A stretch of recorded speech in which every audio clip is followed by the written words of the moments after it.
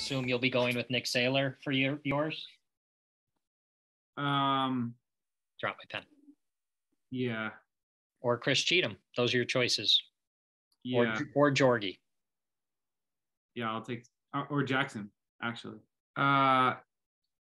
Give me Jaxen. Wow. Wow.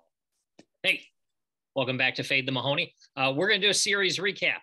We just watched Wildcats sweep the Gators, and we're joined by my current favorite player in the whole league, Jaxen Pearson. Thanks for joining us, Jaxen. Of course, it's great to be on, guys. Great to be on. Trevor, tell the people why Jaxen's my favorite player in the league currently. It probably is because you hit a ridiculous I don't even know that things that had to happen in order for you to hit the over in the Wildcats Gators series. It was, oh God. Andrew and I were watching, my 8-year-old son Andrew and I were watching it together. And as soon as they scored the run to tie it, I was like, okay, no big deal, because it's probably going to end 2-1, in which case the under still is good. And then, of course, Jaxen comes up, hits the 3-run homer. Obviously, a great hit. I picked Jaxen in the slate too, which shows it's kind of conflicting for me. But yeah, that was a little bit of good run, good for you there. Run good for me. Gambling recap real quickly. The little birdie who set the line did a pretty good job. Probably should have been a little bit higher. Wildcats were definitely the big favorites. We didn't have any action on that. 17.5 was very good over underline set. I bet the over. That worked out for me. And then our heads up ladder, I had the commissioner, and you took this guy, Jaxen. How cool was it to hear that you were getting the start in our head-to-head fantasy matchup? It was awesome. I watch all your guys' stuff, and you guys are uploading consistently, so I want to give props to you guys. And I want to give a shout out to Trevor for picking me. Mm-hmm. I was hoping that you get to pitch a game. I didn't know what would happen. I liked the way you threw the ball before, and I wasn't sure what was going to happen in the series with what was going to end up happening pitching. I figured Saylor would pitch, but who knows? You never know. Yeah, I mean, I'm always practicing out in my backyard and stuff, so I'm ready to go whenever Kyle needs me. But I got 2 great pitchers ahead of me, so it's hard, man. It's hard. Trevor was counting on you guys losing the first game or so, and then maybe the lineup would have changed. The pitching rotation would have changed, but you guys wouldn't lose. Nope. It was a great team effort all around. I loved it. I don't know if you already have it queued up there, Mike, but I think the clip at the start of this episode has to be me talking about, remember when you said if I had to pick somebody, I think we were at the end of slate 2, if I had to pick somebody long odds to make the World Series or to win the World Series, and I said Wildcats, and you said, wait, were you going to say Wildcats? And I said Wildcats because I think they're going to put it together. They have the tools, and it was kind of, they got off to a slow start. But yeah, I guess Jaxen, talk a little bit about that. The slow start, and then what's gone differently for you guys over the last couple of series. Yeah, so with the slow start, I mean, obviously we came out and we beat the D-backs right away. Great team effort all around there. Everybody was hitting. And then we moved on to that Pred series, and we split those first 2 games. And the game in Toledo could have gone either way. It was one swing of the bat. You have to give props to Brennan. It was just a little hang and riser there by Kyle. So that game could have gone whatever. It was a great series all around. And then we moved on, and the next series we played the Cobras, and it was the same thing in that series too, because it was 1-1 going into game 3. And I don't know if you guys remember, but we had first and second, and I came up, and I had Baranowski drop ball down. It was like in between third base and the pitcher's mound, and he went out, snagged it, and barely got Kyle by half step at third. And the little plays, I always say this in baseball, and I say it in wiffle ball too, the little plays make the difference in the big games. And that's why we haven't been able to win the World Series the past 2 years, is because we've been messing up on those little plays. And that was one there that you have to give props to the other team. Nothing we could have done. And it was just a great play by Barron. But then we moved on, and the next series we got it done. And our whole team is clicking at the right time going into the second half. Everybody's hitting. And obviously just Saylor's on another level once again this year. Some people didn't know if he was going to be able to pitch, and it's contributed. And along with Kyle, he's really picking it up in the second half. And I love to see it. I can't wait to see what we can do. Talking about that play that Barron made, You guys must have saved 3 or 4 runs this past series. The defense was incredible. It's just incredible. That's another thing is, so for our defense, we've totally switched up our positioning too. So if you guys remember the last play of the World Series last year when Shima hit the walk-off down the first baseline, if you guys watch the replay on that, I'm more towards second base because that was our defensive format and our defensive style. So we could get more force outs at seconds, fielder's choice, that type of thing. Now we have me positioned to where I'm almost playing first base in right field.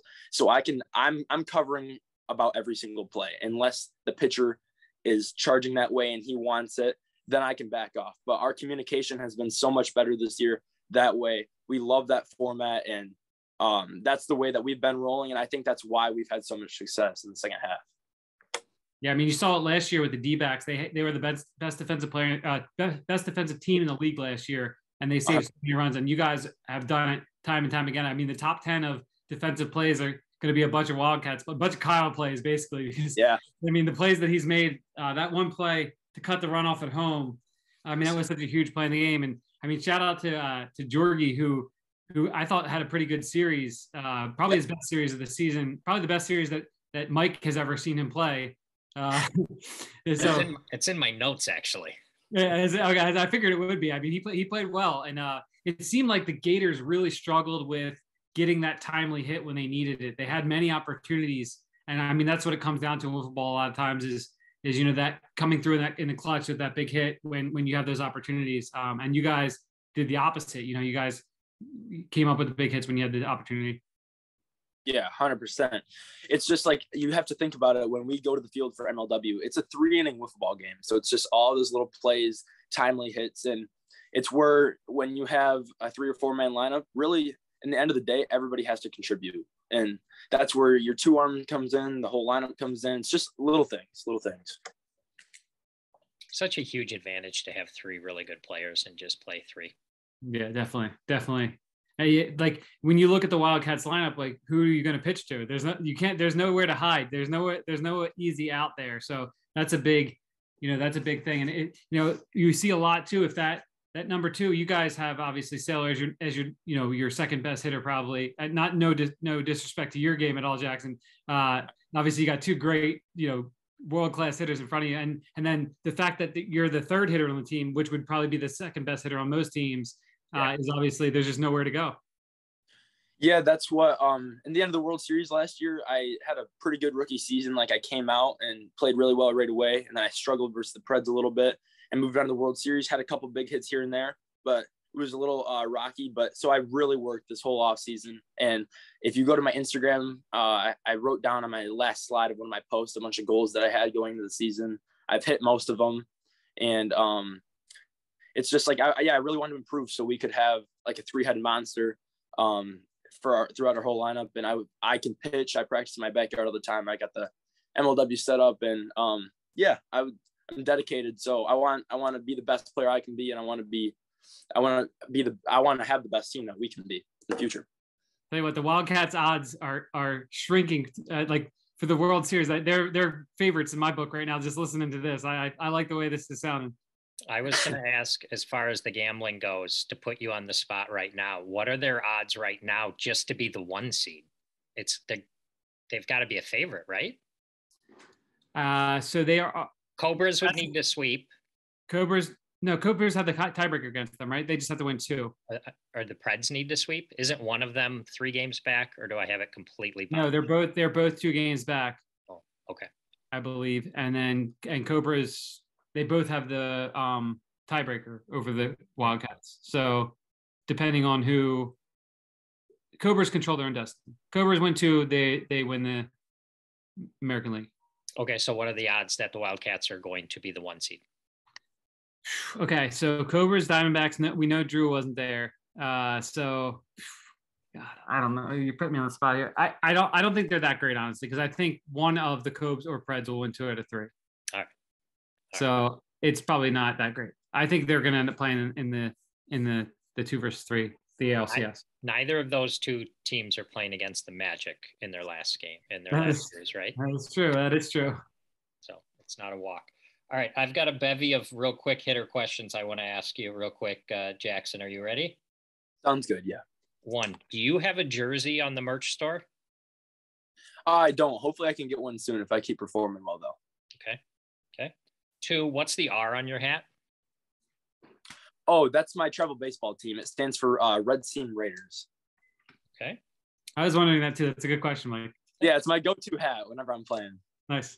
I always think whenever I see it, I think it's Rutgers, but that's just because you've polluted my brain, Trevor. Yeah. I'm a Rutgers alum, so that's why he's. That's not the Rutgers R though. I know the Rutgers R. My last thing, well, it's not my last thing, but my next thing. Why don't you talk a little bit about your YouTube channel? Get it out there. Let people know. Yeah, no. So I'm trying to post once a week right now. I'm trying to post every Saturday, and my ultimate goal is I want to just get my channel as big as possible. And I do MLW related videos. I do vlogs. I do pranks, and I'm approaching 1,000 subscribers right now. And yeah, just make videos with my friends, with my buddies. I actually filmed the whole video when we were in Illinois a couple weeks ago. Mm-hmm. And yeah, it's a fun time, and I'm trying to stay consistent. I want to get as big as possible, and I film everything on my phone too. I've actually told people that I want to film on my phone until I hit like 1,000, just to show people that if you did start a YouTube channel, that you can start on your phone and you don't need a camera and big equipment that's like super expensive to start, because you really can. All you need is a phone. I've watched a few of yours now, including the one you just posted, which was basically your sizzle reel for this season, right? Yeah. Yep. Yeah. It's really, really cool. The one criticism I have is like half of it was stuff against the Magic. That's just not really all that fair. Yeah, it was a big series I had, so I had to add it in there. Mike is the biggest Magic hater. He's been on the Magic hate train since before it was cool. No, I love some of those guys. And I guess a shout out to Chadwick. He got eliminated twice by you guys. Is that what I read correctly? Yeah. Unfortunately, I love Chadwick. He's a great guy and a great player. I can't wait to see what the future holds with him and the Gators. He's a great friend of the show. I think he performed admirably. It's so funny though, because every time he came up to bat, it felt like he had an opportunity to win the game. And I'd say to Andrew, I'd say Chadwick's up. He has a chance to win the game right now. First time with the Gators, and then he'd strike out. Storybook ending, get traded and win the game, and he never did it. Yeah, my next note on here was what you said. A shout out to Jorgie. I've only been watching for a little over a year. Without a doubt, his best series. He was great. Yeah, he played great. He looked like what they need moving forward. If he can play like that next season, then I will not put their win total so low. I've said this like multiple times, and also Jimmy Norp said this before too. I don't know how, like, I could easily see Jorgie hitting 300 and having a really good like a consistent pitching performance. Like he has the stuff to be a great pitcher in the league, and honestly, like Jorgie has some really good hand-eye coordination. So I see him with a bright future. His stuff looked really good from what we could see on YouTube. Yeah. And it was the first series I've ever seen him hit the ball really well. I mean, he was a threat every time he got up. So that was cool.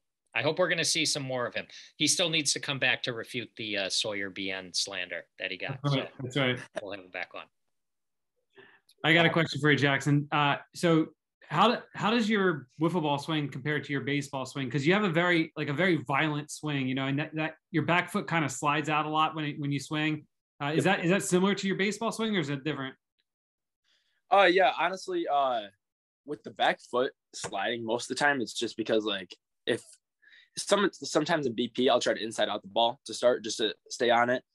And if you watch this year in the videos, actually one of my goals was to keep my back foot more planted and stuff. So I don't do it as much anymore, but you could see it a lot last year. Like if you go to the videos, you'll definitely recognize it right away.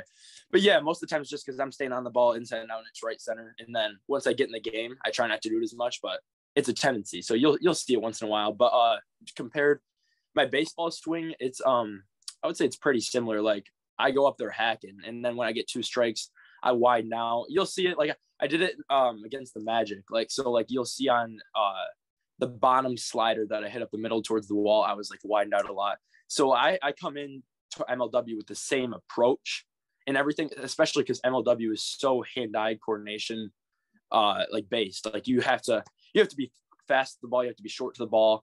So it's just those type of things. So but that's what I am in baseball. I don't hit for a ton of power. I hit like a lot of doubles. I'm not a big home run guy, just singles, doubles. I'm getting on base. I have really good hand-eye coordination. I don't swing and miss too much. So yeah. Cool. Yeah, I would say like I've never seen like an actual heat map of your zone, but it seems like if I was pitching against you, I would just keep everything away from you because it seems like anything that's up and in, you just destroy. It seems like it ends over the left field fence if they get it up and in. If outside, that's where I would pitch it. I don't know. It seems like they haven't got the memo on that one yet. Yeah, it's and then it's hard too because a lot of the times, like when you're watching the MLW games, you can't see the full at bat. Right, so fair. Like when I was facing Barron, I had that whole 10 pitch at bat, and he was actually throwing me away a lot, and then he just missed the slider inside. So I just got my hands into it, and it was the same thing with Cheatham. Cheatham was throwing me a lot outer half, that whole at bat, and then he literally just missed a slider inside, and I got it over the fence. But yeah, I would like my swing. I mean, I'm geared for like a left center type swing, but if the ball's outside, I'll stay on it, and I'll go to right center. Like you see, I did it against one of Barron's drops in the Cobra series, and you'll see it a lot in the Bay City Wiffle Ball series too, if you guys are familiar with the Trays League. Okay, cool. Yeah. It's important because we are a gambling show and we want to be accurate. Trevor, both the Predators and the Wildcats were 7-5 heading into slate 5. Okay. Oh, they were both 7-5. Okay. So in order for the Wildcats not to be the 1 seed, either the Predators have to sweep the Eagles. Okay. Odds on that, not good. Right. Cobras have to win at least 2 against the Jimmy Norp resurgent league right. head. Okay, so not that long odds. I'll tell you what, I've played way too many hours of poker today and coached baseball that to actually think on the fly here on to give a good odds total for you. They're actually -110. They're favorites. You think they're favorites? Yeah, I just did the math. They're okay, favorites. nice. All right, fair. I trust you. Okay. Any other questions for our special guest and my current favorite player in the league, Jaxen Pearson?